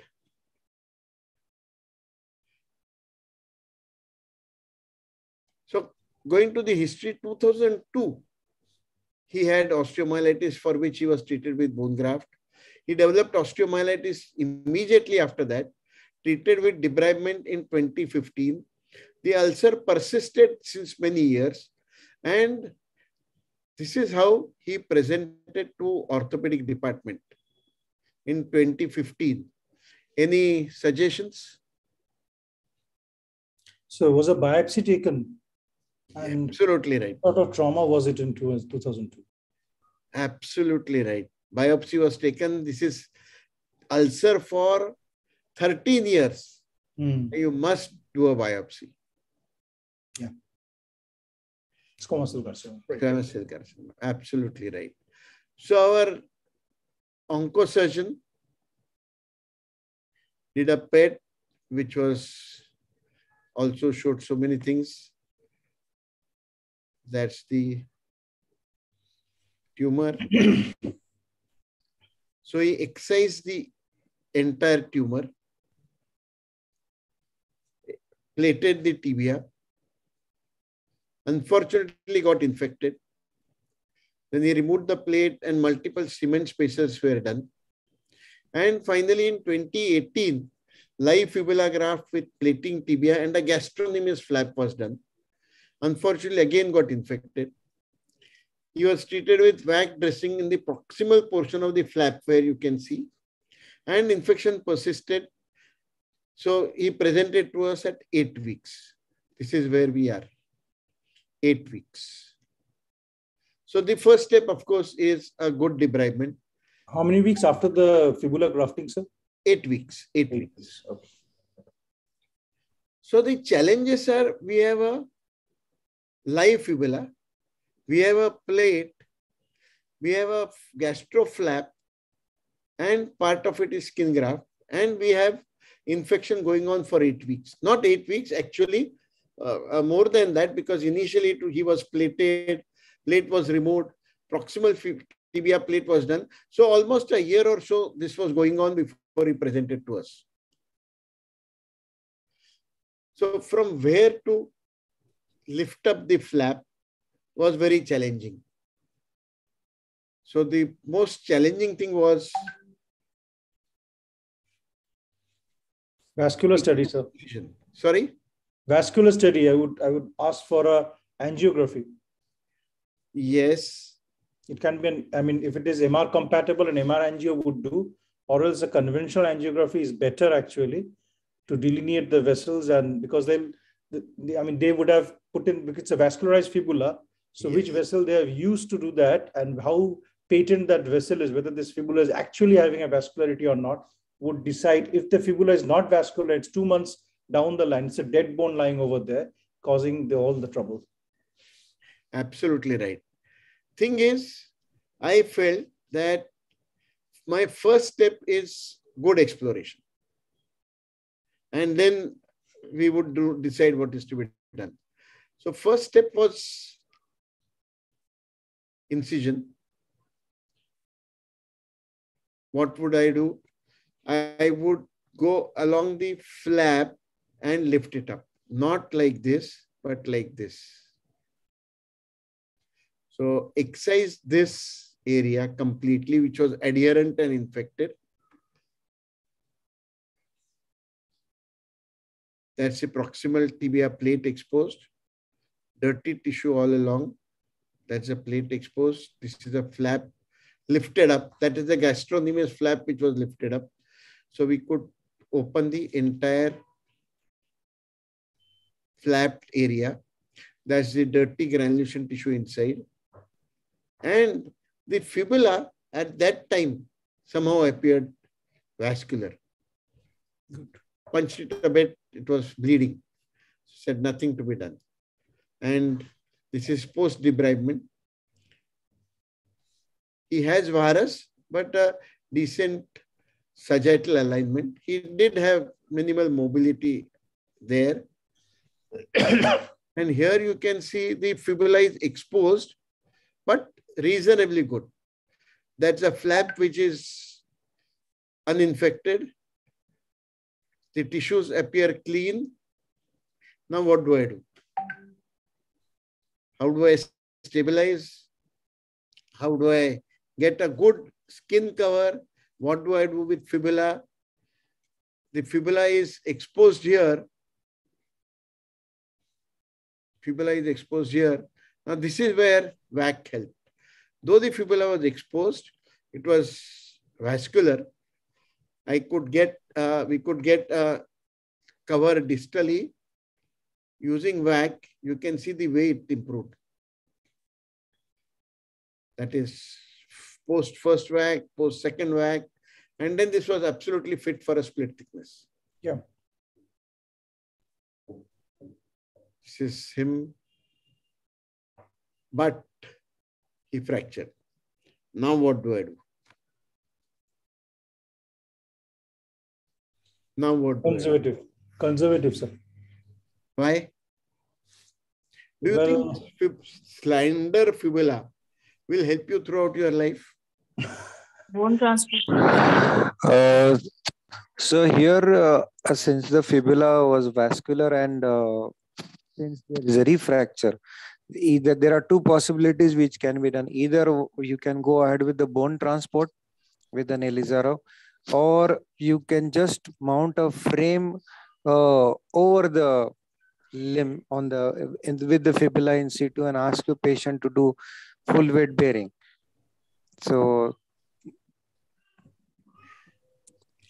there have been several papers about live fibula. Incidence of such fractures is quite high. And every time they fracture, they form callus. Yes, sir. And there is more chances of healing. Yes, sir. So, somebody said conservative. So, conservative. Conservative. Conservative. Yeah. So, here you can see the fibula has started consolidating. The callus has increased. This is at 7 months. This is at 14 months. We are happy, but the fibula has not increased in size. Size. Correct? Yes, sir. Yes, sir. Yes, sir. Has not hypertrophied. Yes, sir. Yes, sir. So then he gets another fracture. Yes. Again, continue with the brace that he was wearing. This is at 27 months and fibula is hypertrophied. He has varus, but he's just not keen on getting anything done. You can see the fibula is really consolidated. It's almost like the tibia. Almost like the tibia, and a very, very comfortable patient. So we started here. That's the live fibula. We really were not sure whether that fibula is going to survive. But it appeared vascular on table. So I was not keen on taking it out because, you know, man has suffered from 2002. And it was already 16 years down the line. And I thought if I could salvage the fibula, this fibula, then nothing like it. VAC really helped to get a good cover. That fibula could be covered and we could do a split thickness graft. Just got away with a split thickness graft. This was the first fracture. That was the time when we read about this live fibula getting fractured, getting hypertrophied. And on an average, most of the papers say that on an average, people get 2 to 2.5 fractures like this and they hypertrophy. This is... So microfibula has a high power of fighting infection. Every attempt is to be made to salvage it. And fractures generally lead to more callus and consolidation. Any questions? If there are no questions, we will go to the last case.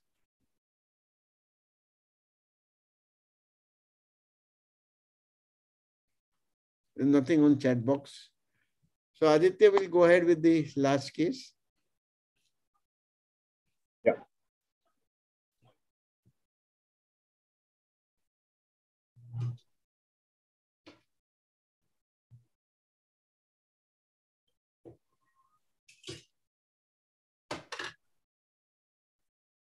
So the last case for the day, another infected non-union of the tibia, slightly different from the first one. 25-year-old female came to us 1 year after the surgery with a small discharging sign. And this was the X-ray. This was again a segmental fracture, fixed with a long plate with a circulage wire in between distally.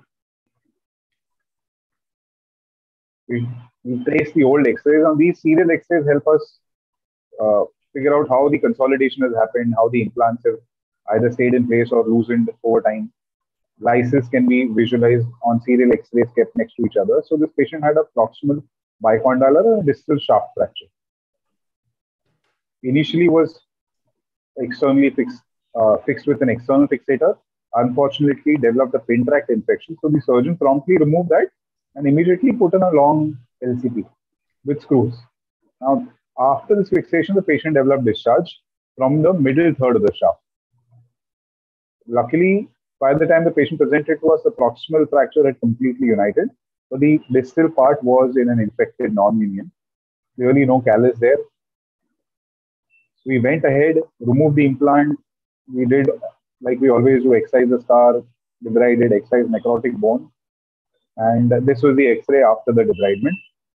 Cultures grew Pseudomonas and Klebsiella was given, which was resistant to everything. Thankfully, amikacin was one of the sensitive antibiotics, which was given for 6 weeks, fixed with an LRS, and an antibiotic spacer was like a masculine technique was inserted within the gap for antibiotic delivery. And promptly after a month, iliac crest bone grafting was done. I mean, some surgeons would choose to do bone transport. That is also an option. But here we chose to do mascule followed by iliac crest bone grafting. Unfortunately, the graft side and the same non-union side developed a discharging sinus 1 month after the graft. We explored, removed part of the bone graft, which we felt was loose and infected, and we closed it. The culture at this stage grew Staphylococcus and again Pseudomonas aeruginosa. So here amikacin with cefazolin was given and then shifted to cephalexin. This is the picture at 1 year. The fracture had consolidated. Although the reduction in the lateral may not be as ideal as we would want, but we were happy that the infection had subsided. The LRS was removed, but after removing that, the patient came back 4 months later with severe pain, redness, swelling at the non-union site, and the patient was not able to walk. We got an X-ray done, which showed a refracture at the same site which had showed consolidation. We took the patient up in the OT, applied an LRS before we explored so that the initial stability allowed us to put in the external fixator. We explored and frank pus came out. Now let's revisit the 1 year X-ray. Yes, the alignment was not ideal, but can a malalignment actually cause a recurrence? Unlikely. The cause of the recurrence was probably that bone graft which got infected. We did a debridement, but removed only part of it. Ideally, we should have been thorough, remove all the bone graft which was loose, and practically almost all of it would have come out, put in another cement spacer, and then done a regrafting. That would have been ideal. But since we didn't do that, although the fracture went on to consolidate, it did have a recurrence at 1 year after fracture union. So that means there was some infection lingering there, which ultimately led to a pathological fracture with a recurrence of the infection. So we excised again and we're back to square one. You can see the X-rays clearly. We had to excise significant amount of bone which was infected. Culture grew the staphylococcus again, which had grown at the time of the bone graft infection. Antibiotics were given. We put in vancomycin cement beads at this stage. And we decided that we'll fix her. We've done a thorough debridement, but let's get an alignment at this stage and get an internal fixation rather than trying union and external fixation. So fibula osteotomy was done, and intramedullary rod was inserted. This was 3 months after the debridement with iliac crest bone graft again. This is 6 months later. She went on to consolidate, and thankfully, so far, this is a 6-year follow-up. There's been no recurrence of infection. So intramedullary fixation also has a role. Just because it's an infected non-union does not mean we cannot use internal fixation, but we must be sure about our debridement, that we've got adequate source control. Use the internal fixation that gives us the ideal alignment even better than an external fixator, and we can end up getting good results in these cases.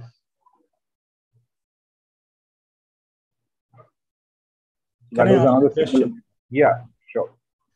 Can we go back to the first X-ray when you saw the patient first, after the first fixator possibly? I'll do that.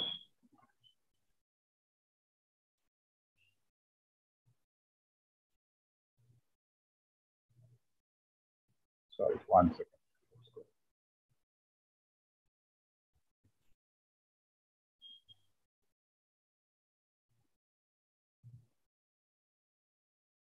This X-ray?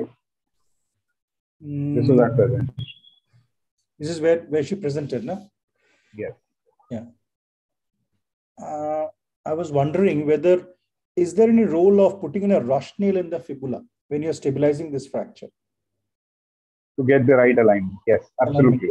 Yeah. So getting the fibula aligned is one of the most important aspects as far as handling a tibia non-union is concerned.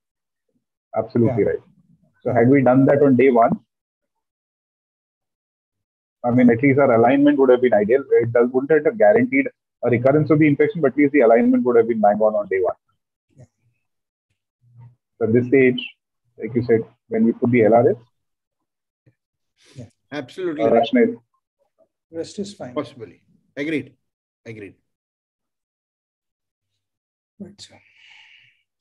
Excellent cases to see. Okay, now we have about 10 minutes. I will just share the case which we had put on the group.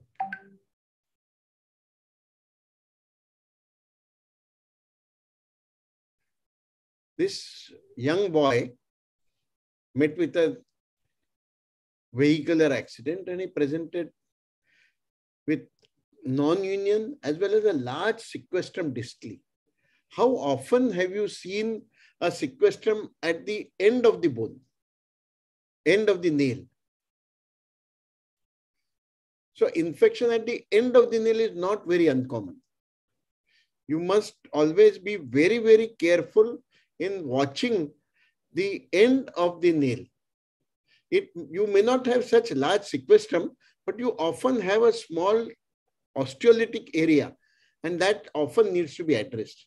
So when you are planning to take out the nail, either united fracture or ununited fracture, at least check clinically whether there is tenderness or radiologically if there is an osteolytic area.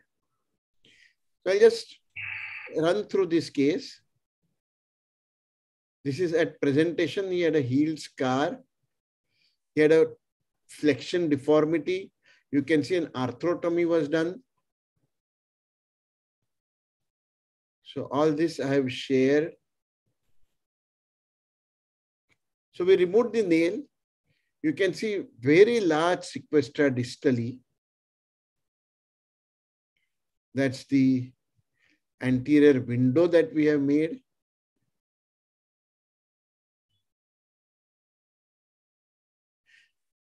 That's after deep closure covering the parapatellar incision.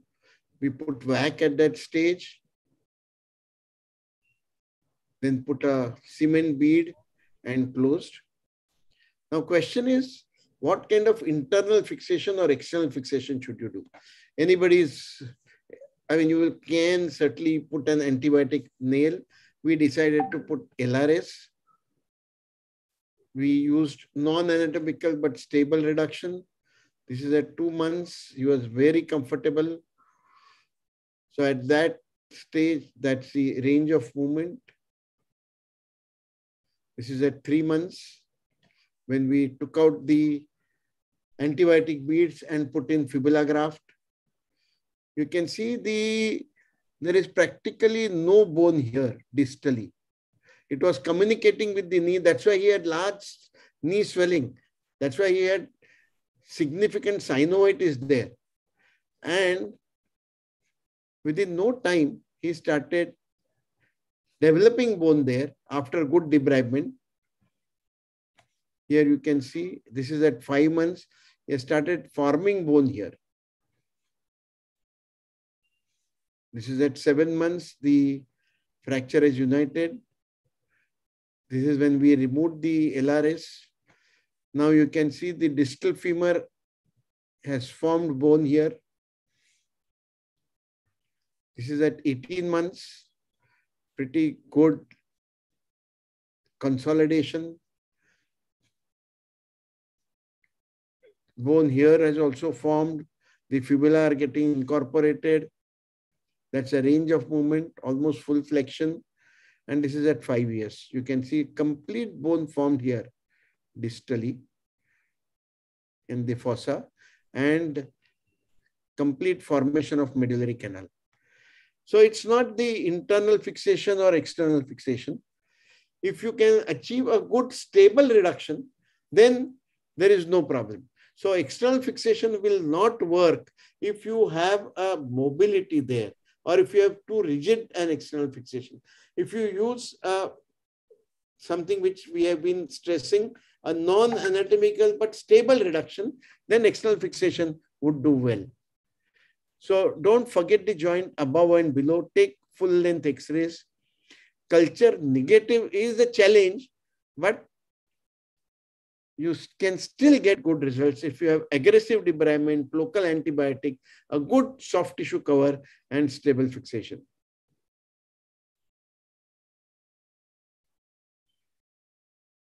So a non-anatomical stable fixation helps if you use an external fixator.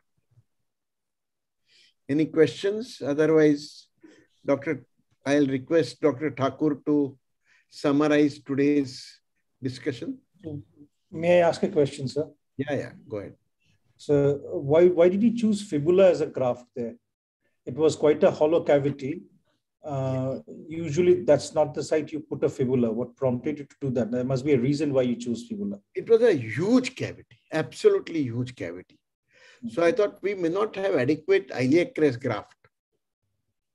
And I thought we may have a fracture. If you see, the cavity was so large, I was actually concerned that it might fracture like this. So I could punch the fibula, and that itself gave very good support. I will just share the screen again, then you will realize what I am trying to say. Did you also use cancellous iliac crest graft? No other. I used only fibula, but I punched the fibula. Can you see my screen? Yes, sir. See the size of cavity and practice. So we can't see the presentation. You'll have to unshare your screen and. Okay.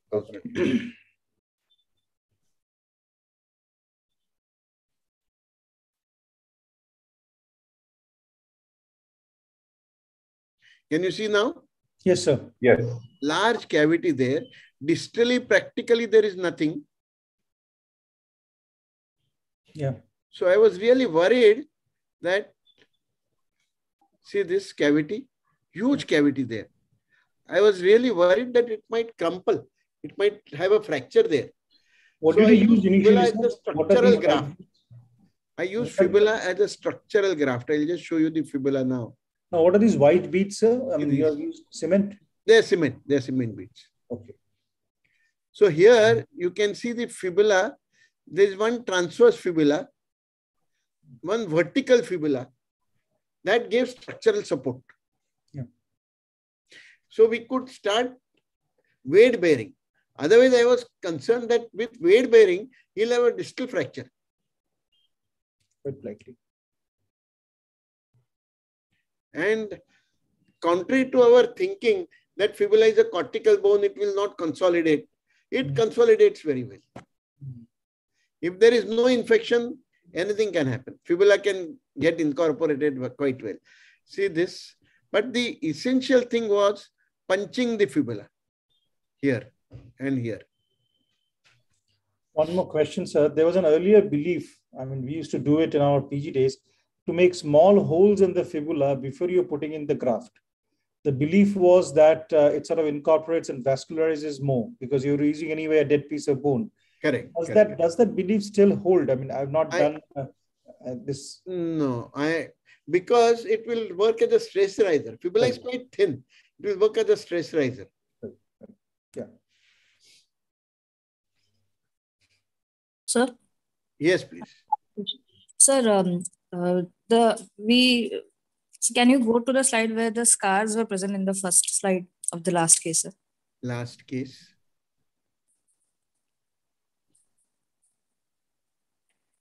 So there was a sequestrum in the metaphysis and there was a scar on the anteromedial aspect of the knee. 1 minute. I'll show you the presentation. Right here. Yes, sir. Yeah. So I could not. So His synovectomy was done somewhere else before he presented to us. Okay. Sir, and like in case of multiple scars as these, and with presence of metaphyseal osteomyelitis, in absence of a sinus tract, so if there was a sinus tract right through this scar, would you have chosen to excise the entire scar? And sir, is there any role of I had thought that we would be doing an extended anterolateral incision and thereafter going for debridement and further steps. Another thing is, sir, like we say, like in a parapatellar approach, the all the blood supply is from the medial side. So, in case of any repeat debridement or repeat, say for case of septic arthritis, when you're doing a repeat surgery, you should take the most lateral incision, if I'm not wrong, sir. So, okay. I will answer both these things. One is, if you have already taken an incision, the blood supply there is already less. You take another incision at a distance, then there are more chances that the middle portion will necrose. That is number one.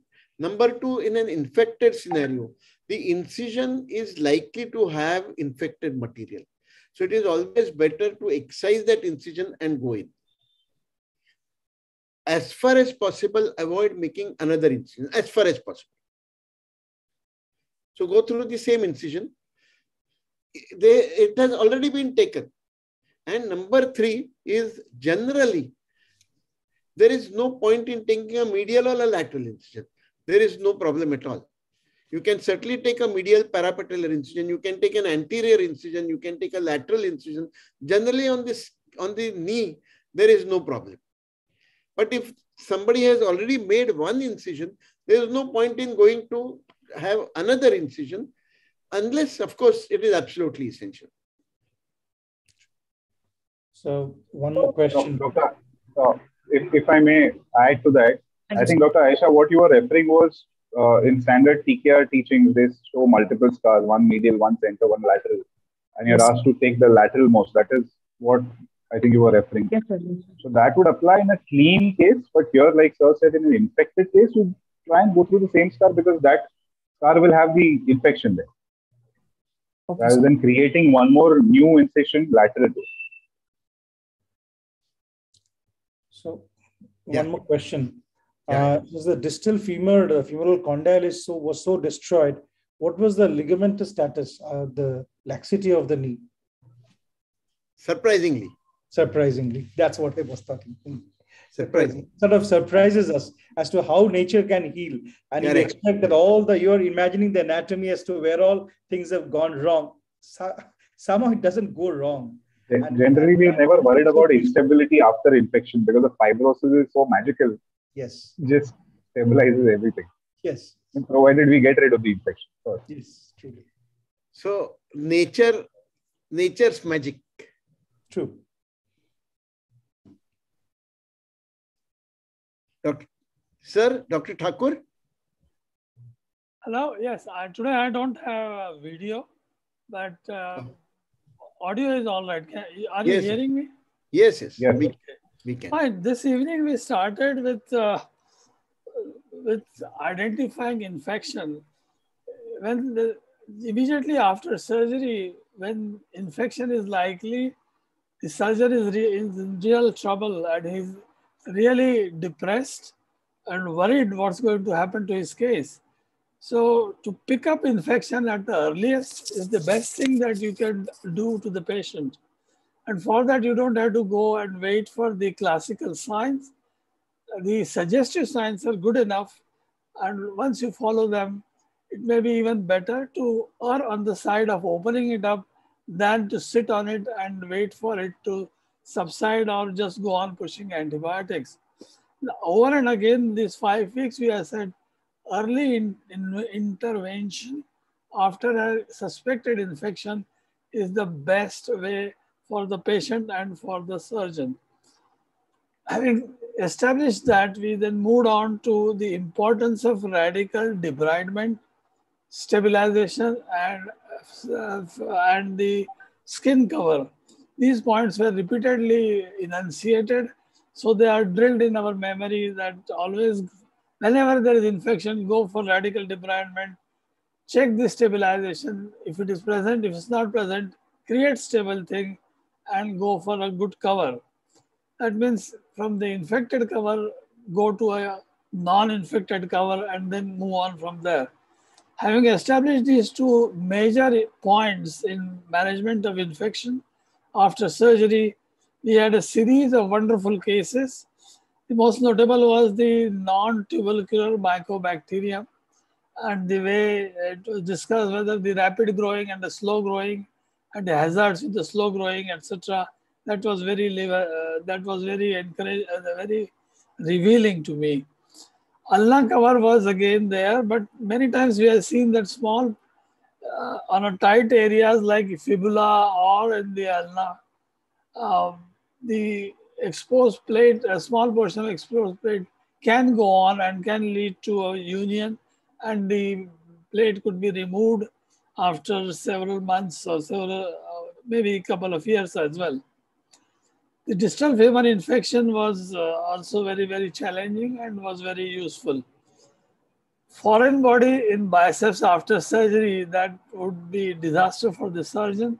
And that is the reason our surgical etiquette should be to count the swabs all the time.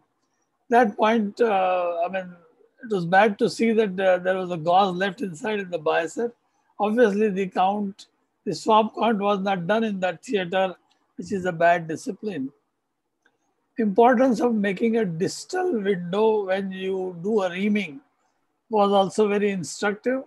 And as Dr. Agasha said, that once you see that the muck coming out, you will never forget to make a window. That window is a very good idea and should be done. And one point is the revision hip process. Instrumentations have got very long scoops and ring curates and things. So it's better to borrow from the orthoplastic surgeons and use it in the infection. Or if you're getting too many of such cases, better to have your own set so it can be looked after very well. Lastly, the live fibula demonstration and the courage to keep it up on the hitch that it is surviving, that will then pay dividend. So sometimes you have to make decisions which are tough, but they work very well. When they work very well, we remember. When they don't, we never discuss them again. So overall, it is a very interesting evening. Mainly the cases were very representative of different aspects of management, and they would be remembered by everybody when it comes to doing their own things again. Thank you for the... Thank you, sir. Thank you. Thank you, sir. If there are no more questions, I think we will call it a day. We will post cases of soft tissue infections. Next time we will have soft tissue infections. That would be followed by tuberculosis and followed by soft tissue cover. Next week, we will not be meeting because we have Western India Regional Conference, and we would be meeting week after that. So bye-bye till then. Thank you, sir. Bye. Bye, sir. Bye. Thank Good you, night. sir. Bye. Good night, sir.